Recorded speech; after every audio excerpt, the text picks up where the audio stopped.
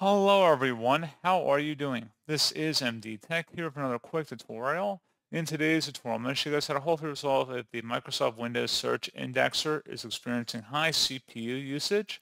So this should hopefully be a pretty straightforward process here, guys. And without further ado, let's go ahead and jump right into it. So all you have to do is right click on a blank area of your taskbar and select Task Manager. You want to scroll down underneath Windows Processes and then just click on a random entry in here and type in Windows Explorer. Alternatively, you could just continue to scroll down. I just find that's quicker just to click on an item in here and just start typing it in. You can also search for it up at the top here as well. So when you locate Windows Explorer, you want to right click on it and select Restart. Give that a moment. And then hopefully, again, that would have been able to resolve the problem for you. And then once it's done, go ahead and close out of here. Open up the search menu and type in indexing. Best match should come back with indexing options. Go ahead and open that up. And now that we're in here, you want to select the modify button. Make sure all of your items in here are checkmarked, except for Internet Explorer history. You don't necessarily need that. I mean, it doesn't really matter either way. It's kind of strange that they still have that in Windows 11, but we can go ahead and select our local disk in here, and then select OK. And then this will take some time to actually go ahead and index all your files in there, so I would recommend giving that a little bit of time. And if you're still having a problem, you can select the Advanced button, and then underneath Troubleshooting, Delete and Rebuild Index, you can select the Rebuild button. So this, again, would take quite some time to complete. You would select OK. Again, let it run. It would tell you when it's completed, and then hopefully at that point the issue has been resolved. One final thing we can try as well would be to run a System File Checker utility scan. So after you've exhausted those other options, we can open up the search menu, type in CMD. Again, you want to let all those scans finish successfully. We kind of are jumping ahead a little bit because it could take a half hour or an hour or longer depending on how many files you have on your computer. So anyway, we're underneath command prompt. We're going to go right click on it and then select run as administrator. If you receive a user account control prompt, select yes, and then into this elevated command line window, type in SFC followed by a space / scan now. Scan now should all be one word attached to that / out front.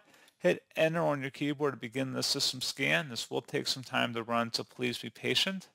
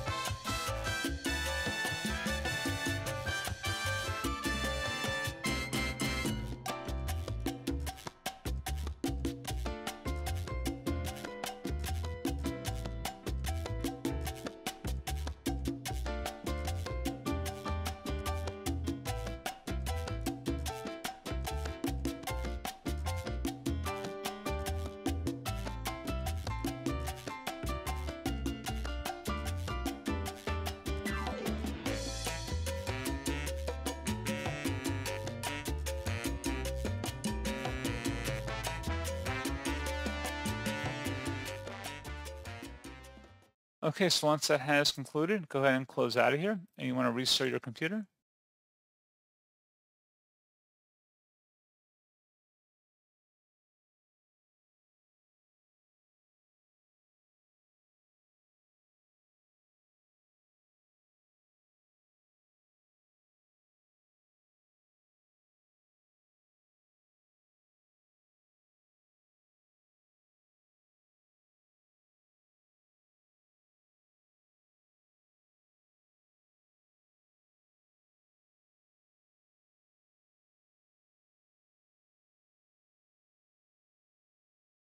And then hopefully this pointer issue has been resolved. And as always, thank you for watching. I do hope I was able to help you out, and I do look forward to catching you all in the next tutorial.